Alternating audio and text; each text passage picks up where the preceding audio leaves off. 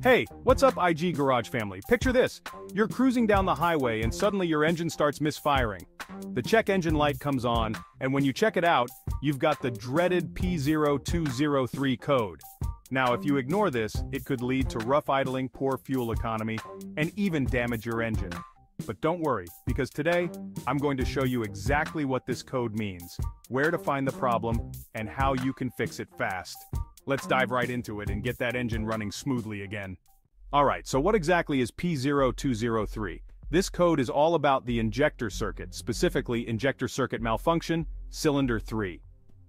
That means the ECU isn't able to control the fuel injector for cylinder 3 properly. If that injector isn't working right, your car will misfire, causing a drop in power and poor engine performance. But here's the good news.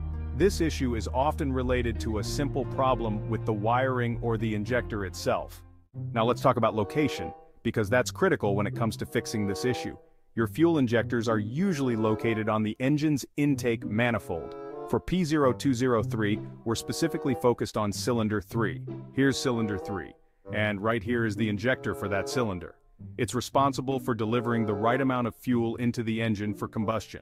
If there's an issue with the wiring or the injector itself, that's when you'll see the P0203 code pop up. How do you know this is the issue? Well, if you're dealing with a P0203 code, you'll probably notice rough idling, poor acceleration, or even a hard time starting the car.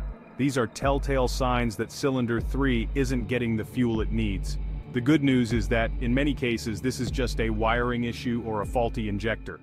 Here's what you need to do to fix it. First, inspect the wiring and connectors for cylinder 3's injector. Look for any damaged or corroded wires and make sure the connections are tight. If the wiring looks good, you'll want to test the injector itself to see if it's functioning correctly. If you find the injector is faulty, go ahead and replace it. Once you've made your fix, clear the code with your obd2 scanner and take your car for a spin to make sure everything is back to normal. And that's it! You've just tackled the P0203 code and got your car running smoothly again. If this video helped you out, make sure to hit that like button and subscribe to IG Garage for more car repair tips and tricks. And before you go, be sure to check out these two videos.